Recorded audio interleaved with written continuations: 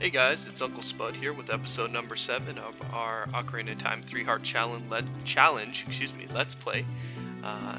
Yeah, it's been a little while, but I'm excited to get going. Last time, we collected the last spiritual stone and met up with Zelda running away with Impa and Gannondorf chasing after him, and we received the Ocarina of Time.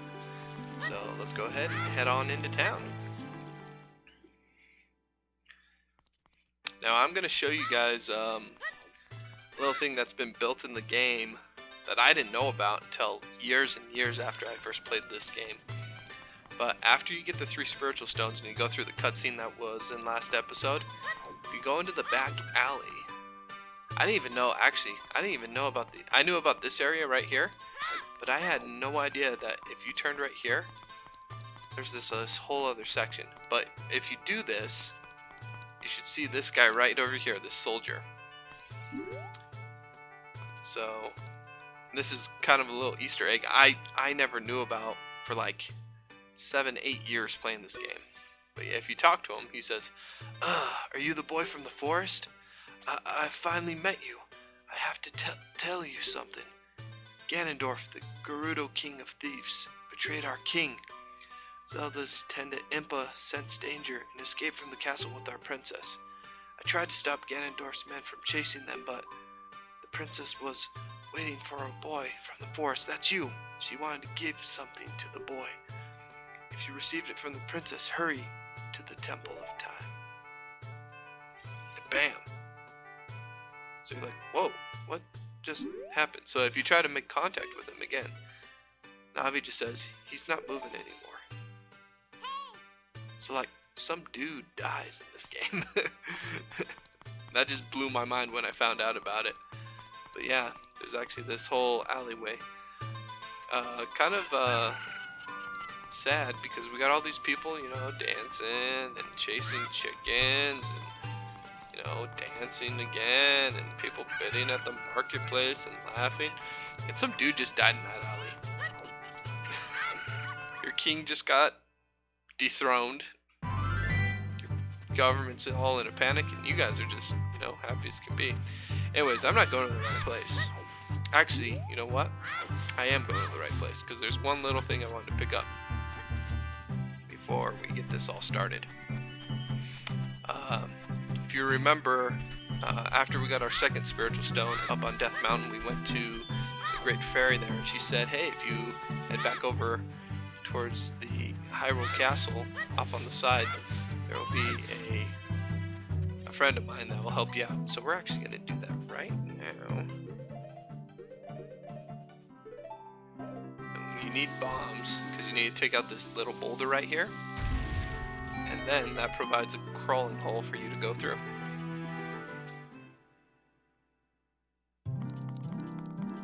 But yeah, we head to the Great Fairy Fountain. Play Zelda's Lullaby as usual.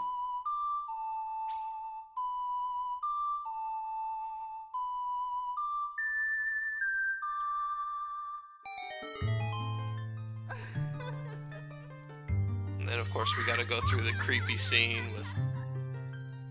Yeah, she just looks weird. But yeah, she gives you a pretty cool... she's a great fairy magic. She's gonna give us a magic spell with this magical red glowy orb, which is this is actually a really cool spell. This is Din's Fire.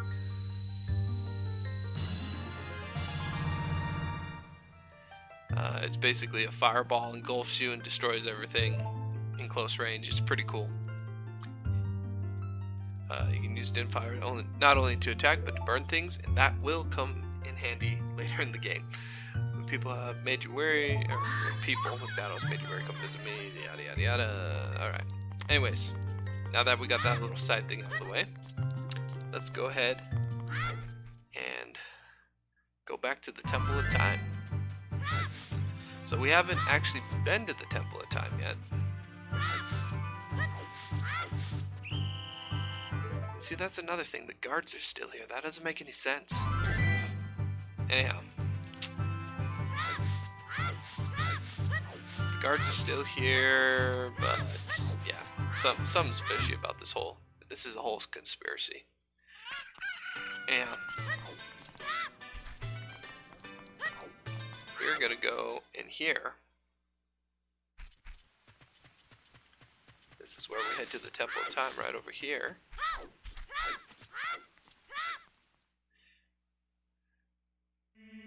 And I love the Song of Time and how it's played in the Temple of Time.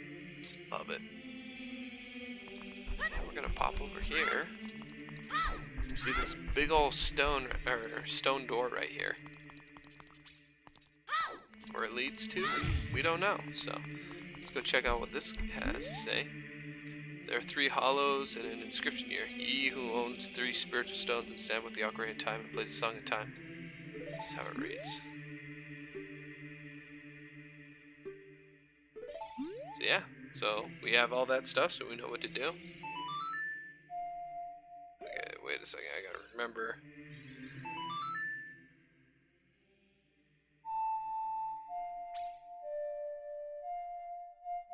Okay, there we go. Wait, no, that's not what I need. It's YLR. There we go. I'm used to it being the N64 version. Such a cool song. It's probably my favorite from this game. I really like the Song of Storms as well, but I really like that song. So yeah, the orbs are gonna float above us, and they're gonna land down.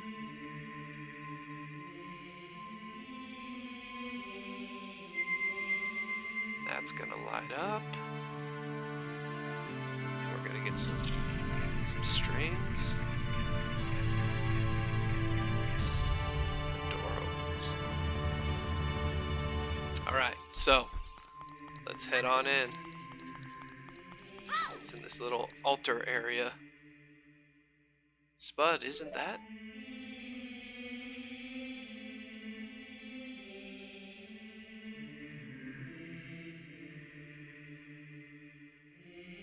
It's that legendary blade.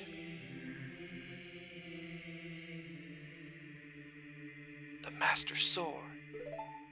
So, me being a, 6, 8-year-old boy, I'm gonna go take it. So you just rock up, it says grab. Bam, pull it out.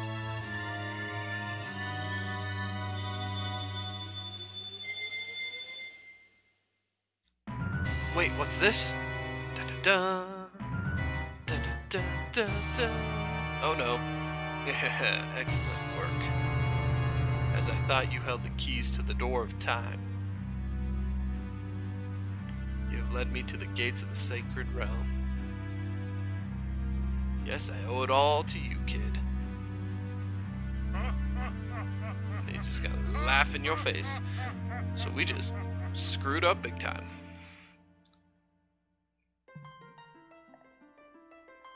Spud. Wake up, Spud, the chosen one. The holy potato. So, that's like my last memory, I guess. And now I'm just waking up from something. Looking around, I'm seeing all these crazy, colorful waterfalls and platforms. And what's going on here?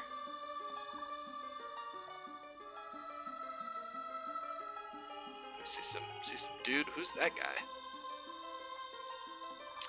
I am Rauru, one of the ancient sages. Ages ago, we ancient sages built the Temple of Time to protect the entrance of the sacred realm. This is the Chamber of Sages, inside the Temple of Light. The Temple of Light, situated in the very center of the sacred realm, is the last stronghold against Gannondorf's evil forces. The Master Sword, the evil destroying sword that you pulled out of the pedestal of time, was the final key to the sacred realm. Spud, don't be alarmed. Look at yourself. Look at us. We have grown up.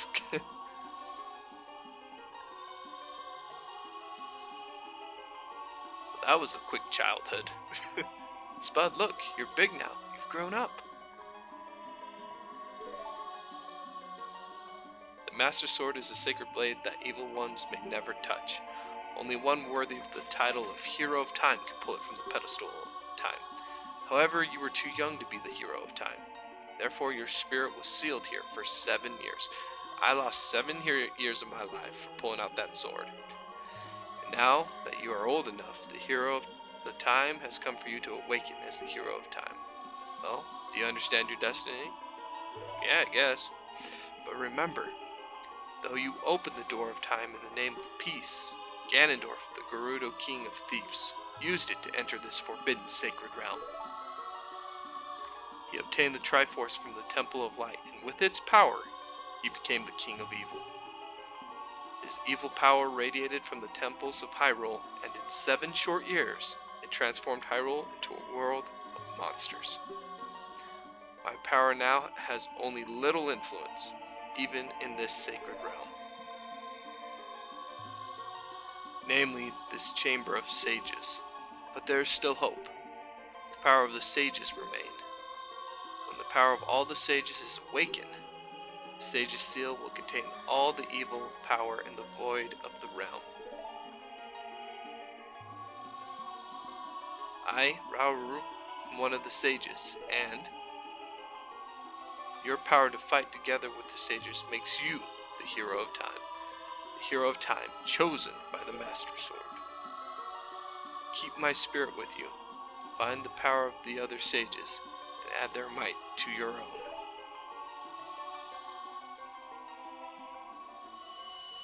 So he's gonna bestow upon me this cool little metal medallion.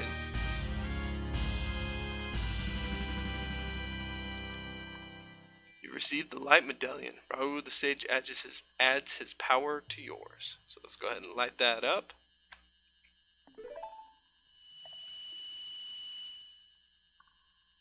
Find the other sages and save Hyrule.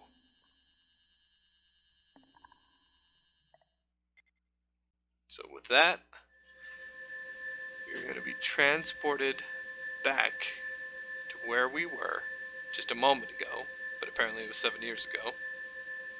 Right at the altar, the pedestal of time. Spud, we're back in the Temple of Time, but if 7 years really passed, it looks like you won't be able to use some of the weapons you found as a kid anymore. Let's get out of here. What do you mean I can't use my slingshot? My boomerang? Why not? Uh-oh, who's that? It's going down. I've been waiting for you, Hero of Time. When evil rules all, an awakening voice from the sacred realm will call those destined to be sages who dwell in the 5 temples.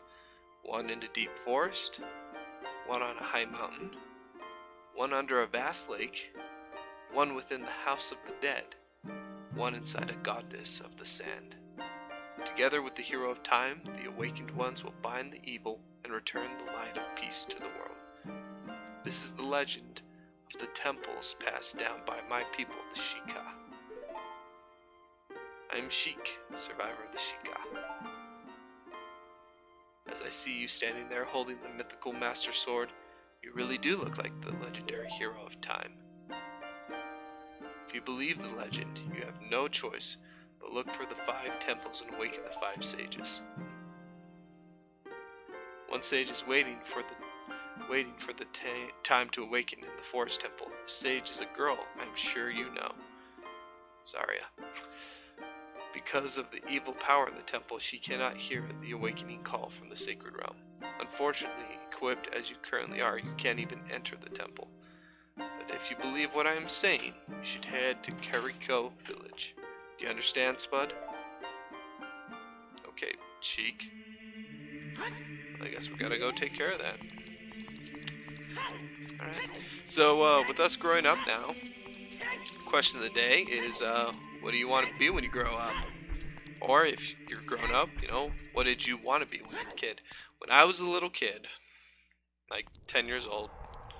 It was in my mind that I was going to go play professional basketball in the NBA.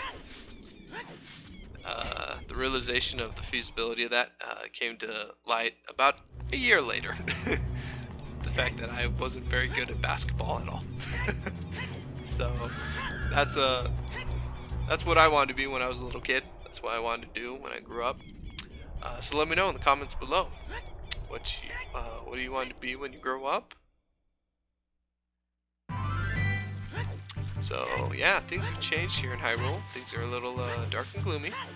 Oh, well, just light it up right there. There we go. But we're gonna listen to Sheik, and we are going to roll on over to Kariko Village.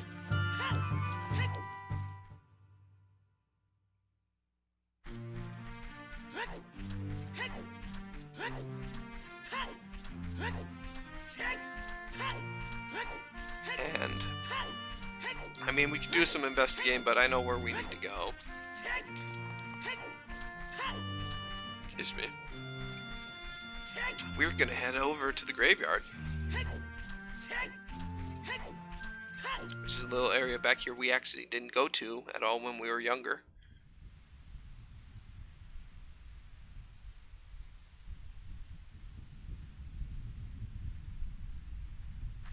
There's a couple of things we're gonna do in here. The first thing we're gonna do, actually no, we're just gonna do the one thing now I think about it. Is that one? No, it's this one. This one right here. We're gonna grab this gravestone here. We're gonna pull this. And it's gonna create a little opening. And we're gonna fall down here.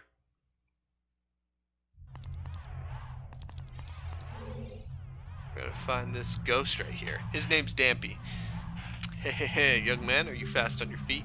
I may not look like it, but I'm confident in my speed. Let's have a race. Follow me if you dare.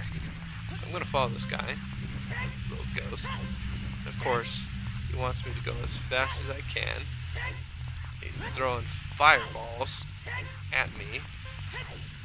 But if you just use the roll, you avoid his fireballs, you'll be just fine. He's got these little time sections too if you're not quick enough. And now we're getting little other areas that you don't want to go into.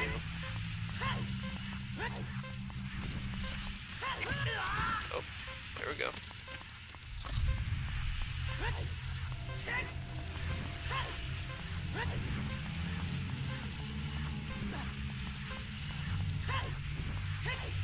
Oh, almost hit that one. Kind of like in concentration mode. But yeah, if you just utilize the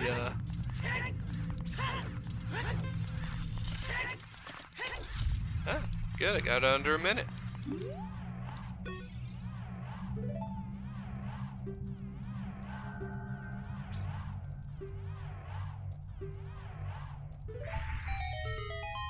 So he's gonna give me his beloved treasure, which I mentioned earlier is my favorite item from this game, which is the one and only hookshot.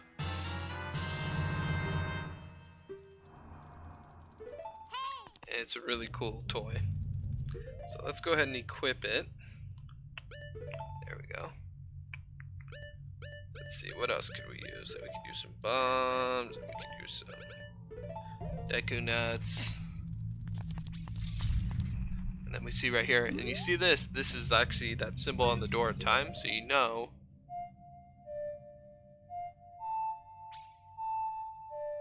there we go. Took me a second to figure it out. But yeah, if you play that whenever you see those blocks, it gets rid of them for you.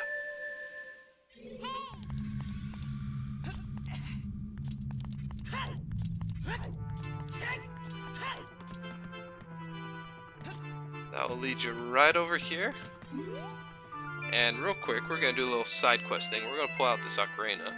What, you got an ocarina? What the heck? That reminds me of that time 7 years ago. Back then, a mean kid came here and played a strange song and messed up this windmill.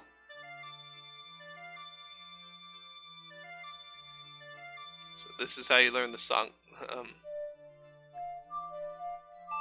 Song of Storms. And of course, this is kind of a weird setup because he's referring to you when you're 7 years younger, which you'll play this song for him. But he just taught you how to play the song, so it's kind of confusing. I don't know if it even works technically, but he teaches you the song that you played for him 7 years earlier. But yeah, we just learned the Song of Storms. And since we had learned the Song of Storms, we got a little bit of time on our hands. We are actually going to go grab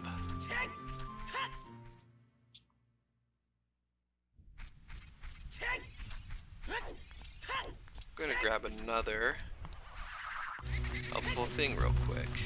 We're gonna make our way over here. I guess I didn't need the Song of Storms to do this, did I? That's not what I need. There we go. Yeah, so you see the Triforce there on the ground, so it plays Zelda's Lullaby. Then things are gonna get a little crazy.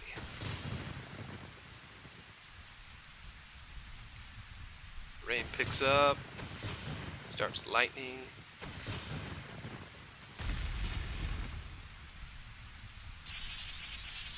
It's like crazy thunderbolt, hits the thunder, and then boom! The headstone collapses. It creates a little gateway. So what are we gonna do? We're gonna go jump in it.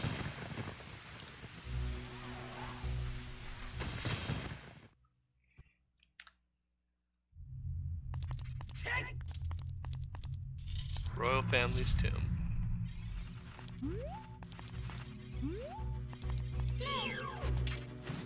So we got some bats here, and we're actually going to just use our new acquired hookshot to take care of all those bats. To open up this new little door right here. You could light up those torches, but I think they just give you money or maybe a heart piece. I can't remember exactly. But we got some re-deads over here that we are going to avoid like the plague.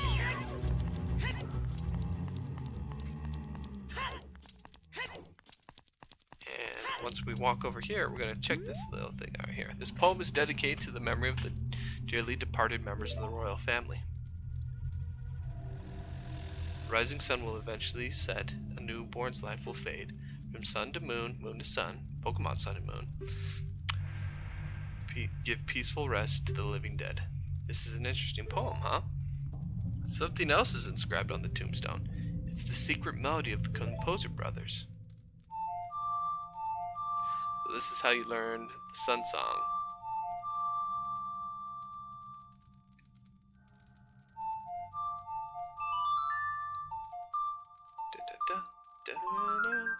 And this, I don't think it's, I don't think it's necessary to know this song to beat the game, but I figured since we had a little bit of time, I'd nab it. We got one other little side quest thing that we're going to take care of to end up this episode.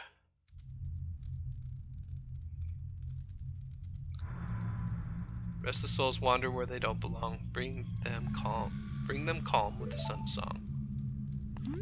So what it means by that is, you know, these re-deads that we just ran into here, these guys are kind of nasty. If they catch on you, they can paralyze you at first with their gaze, and then if you get too close, they'll hop on you and they'll start like attacking your face. They're kind of creepy. But if you play the Sun Song with them close by, they'll like freeze, and then they won't be able to attack you. And that works for just like 15-20 seconds or something. So it's nice to just get past them. A nice little handy trick there. But enough of us snooping around graves. Let's go ahead and head on out.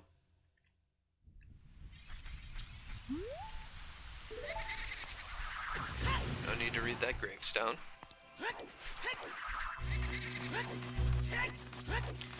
And then we're gonna head on out of the graveyard, and we're gonna head out of Kakariko Village. Kakariko Village.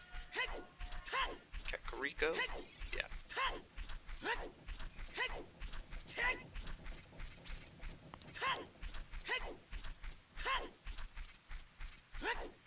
So yeah, we're just gonna roll a couple more times.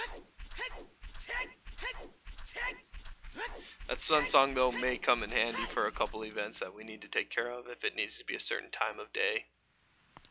Like how it's night right now.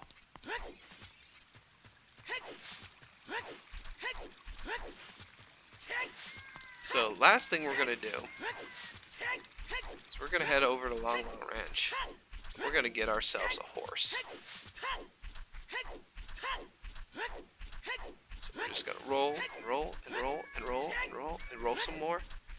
And walk and roll and roll and roll and roll and roll. Yeah, just before we go in though, we're going to... That's not what I need. Let's see. So I learned all these songs now. Which songs? There we go. The sun song, another benefit of it will just like within a second switch from nighttime to daytime, which is what we need to do. Come over here, finish this little quest right over here.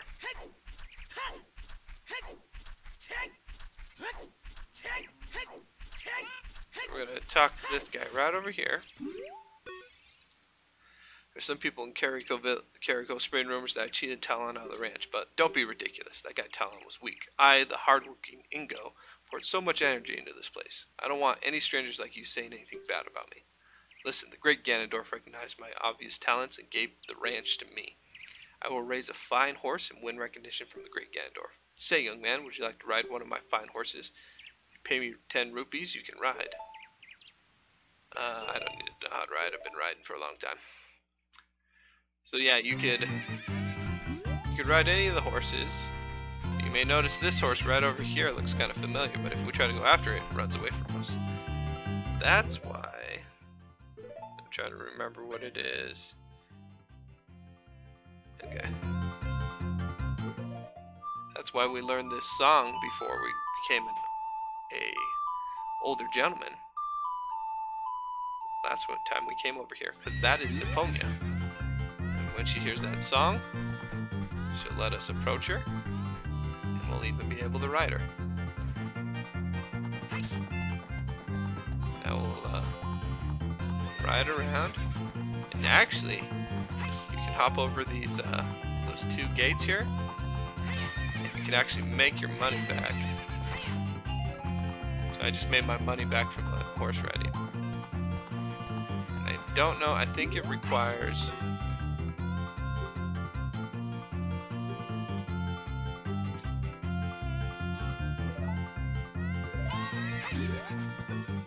Yeah, see, I think you gotta ride twice. So I'm just gonna ride around for a second.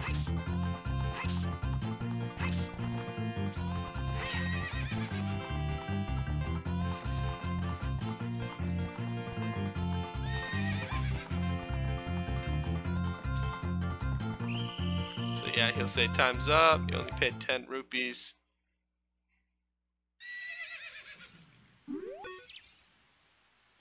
And then I'm gonna go ride again. And this time, when I go to ride, which I need to... Let's see. Yep, there we go. This time when I get on Epona,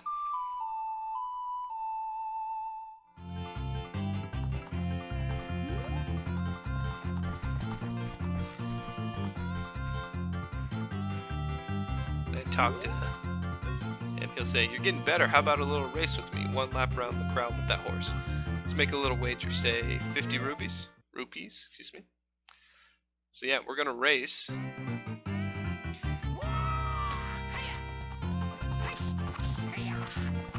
The key to this is just kind of stay in front of them. You'll notice these carrots.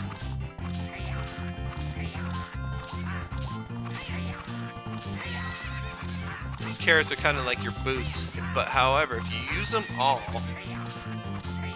it'll slow down your horse like significantly. But yeah, if I race him, he'll go, oh shoot. The great Gannondorf found out about this humiliation. How about another race? If you win, you can keep the horse.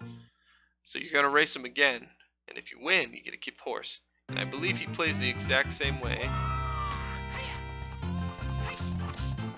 You gotta use that one boost real quick. The key is to like even out your boosts.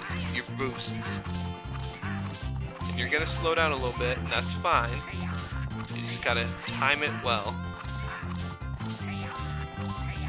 And then when you get to the end, you just boost away from them. Just like that. 25 seconds. Just like that. What's up with that horse? Is that Epona? How did you tame that wild horse right under my nose? I was gonna present that horse to the great Gannondorf, but I bet it on the race and lost. Shoot. As I promised, I'd give you the horse you. However, I'll never let you leave this ranch. So this guy's a scumbag. He won't let me keep my horse. He won't let me leave. He'll just tell me that. Uh-oh. I torqued off the chickens. Remember I said about the chickens earlier? If you torque off the chickens, they're gonna chase you and they're gonna attack you. So, anyhow, so the way to get out, you see this this railing here? Any of these railings? If you run at it fast enough, the pony will jump over it and you escape the ranch. And now we have a horse, which will come in handy when we're moving around. It's a lot easier. So, I think that's going to do it for episode number 7, guys. Hopefully you guys really enjoyed this episode. Make sure you answer question of the day. What do you want to be when you grow up? Let me know in the comments below. Hopefully you really enjoyed this series. Today we grew up, and next time, episode 8, we're going to be taking on our first temple as an adult. So real quick, we are gonna save, because it's always important to save. But that's gonna do it for today, guys. If you enjoyed this video, make sure you give me a thumbs up, and if you really did enjoy this series, please feel free to subscribe so you can stay in tune Mondays, Wednesdays, and Fridays for our series that we're doing with Legend of Zelda Ocarina of Time 3D 3-Heart Challenge. Guys, I'm Uncle Spud. Have a good one.